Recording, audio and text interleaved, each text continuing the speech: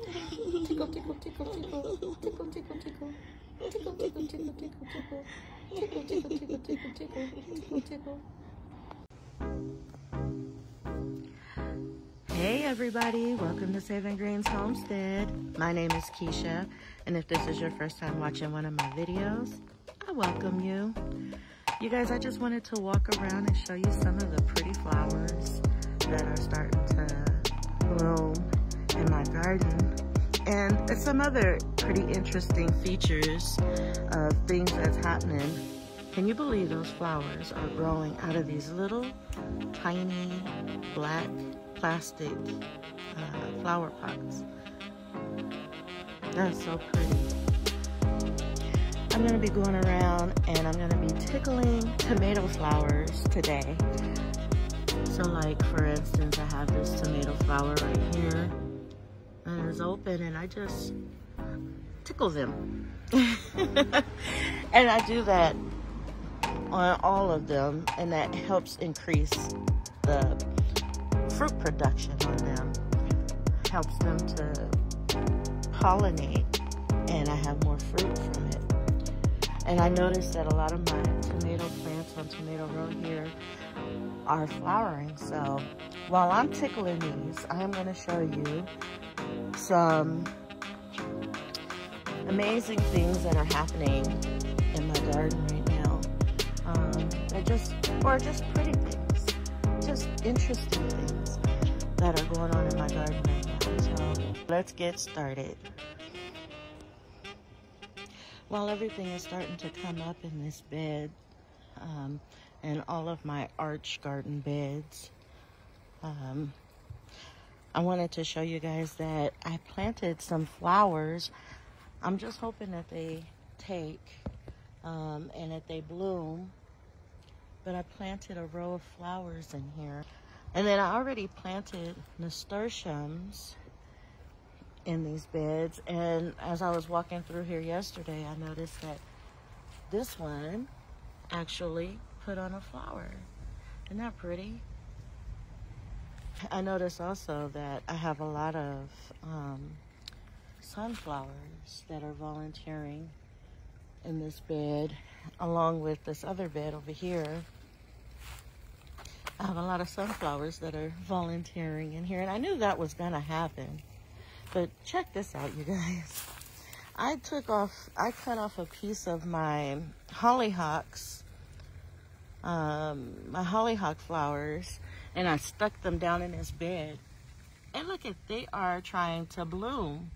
The little pink buds there are trying to bloom. I didn't think it would do that.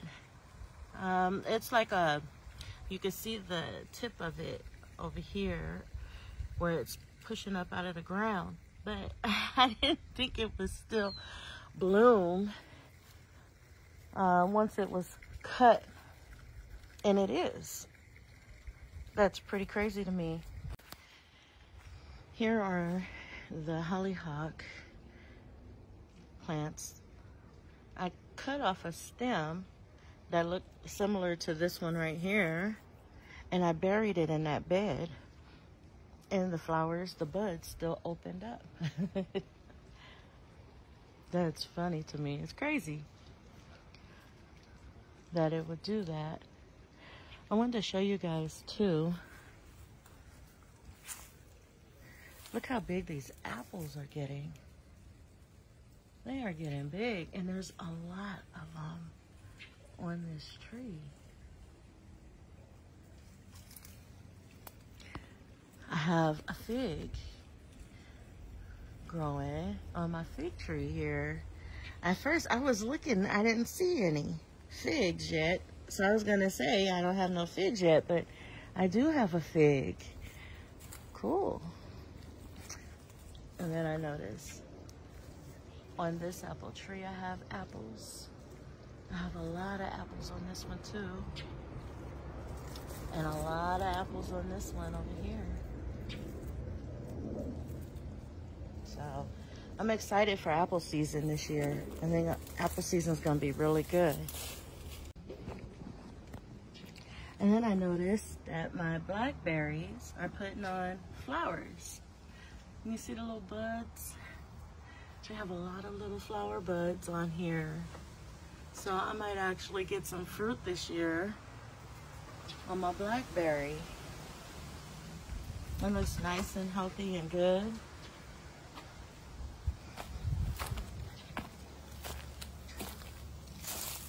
I haven't noticed any flowers yet on my raspberries, but they came back, and they came back pretty good. And they do produce a good amount of raspberries for me. But then I noticed, look at this. I noticed that my Marionberry is making a comeback. It did not grow anything last season. No leaves or nothing. I thought I killed it. But it's still alive. It woke up. So I'm happy for that.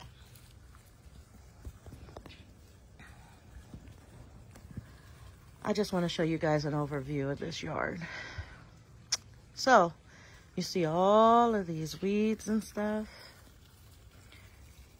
All of this. Next week won't be here. I had to go on ahead and hire someone to come in and help me with this because it's a lot. Trying to make sure I'm planting out stuff, getting beds ready. It's just a lot of work. And so I'm not able to do all of this by myself. So I had to hire some help. And we're gonna start getting the rest of these beds ready. But the first thing on the list is to get rid of all these weeds. I don't know if you guys, these, what are they called? Foxtail weeds are so bad. And I have a dog, and you guys seen my cats and this guy with all this fur. And I can't even walk through this mess in my house slippers without getting a lot of foxtails attached to my shoes. Look at this. So I know it's not good for him. He's probably got some stuck in his fur. I'm gonna have to check him out, but I need to get rid of all that stuff. So yeah, I'm looking forward to that. So when I make my next video, should be some really big changes that you'll see in this yard. So, okay, let me take you out front, show you some things that I wanted to show you out front. So out here in the front, I wanted to show you guys, look at these. The person who bought tomato plants from me dropped these off. These three are dragon fruit, and they're different varieties of dragon fruit. If you remember a couple of videos ago, I talked about how I have this dragon fruit, and even if it puts on flowers, I don't think I would get fruit because there needs to be two different dragon fruit plants in order to pollinate each other. So I wouldn't get any fruit. But he brought me those, so I'm excited. I'm gonna get those potted up and put in place and see what happens. Maybe I'll get fruit this time. Also, in my last video, I said something to you guys. I was telling you about this pineapple that I had growing in here. My pineapple plant survived the winter because these other succulents grew in around it and insulated it from the cold. And there it is. I cleared everybody out of there so it can start getting some sun. And hopefully it will produce a fruit for me this year. This plant in particular is 3 years old. And I just started him from a pineapple top that, off a pineapple that I had bought. If you remember, I did a tea video on pineapple skin tea, and the benefits of it. And that was the pineapple top that I grew from it. So moving on, I want to show you guys these potatoes. And I didn't catch it in time, but it actually flowered. The flower died now, but this one actually flowered. Now, the plants can put on potatoes underground without there being flowers, but if your potato plants flower, that's a good indication that there are some potatoes growing under there. And I think this is a ladybug larvae. And I have a lot of them around because there's a lot of aphids that I noticed. And so I'm happy to have those guys. And then my purple potatoes are still sprouting. There's more popping up in there. And none in this one yet, but I have carrots that volunteered in there. Okay, you guys, I am tripping right now. Okay, you see these two plastic clear bottles? Well, last season I put potatoes in these containers. I put one potato in each container so that I could work an experiment that I was trying to do. I first learned about this one procedure and I thought, oh, I want to try that. And so I planted the potatoes to use, and I put them in these containers specifically for the purpose of the experiment. And well, I never did get around to doing the experiment. And so, you know, months down the line, the potatoes died. And I never checked in the dirt to see if anything ever grew in there. I mean, because it's just a jar with just a bottle with just a little bit of soil in the bottom there. But I come out here and look at that. There is a new potato plant. Look, the bottle won't even open. Let's see. Because it's been so long. But look, there's a potato plant growing out of there. So somewhere in there, I thought the potatoes just rotted. That's my opinion. I thought it rotted. And so I was like, well, that's not gonna work. It grew a whole year later. It grew another potato plant. I don't know, I'm just standing here so amazed right now and in shock by it. I guess I'm gonna go ahead and use this potato plant for the experiment that I was gonna do. And if I do it, you guys will be the first ones to know what that experiment is.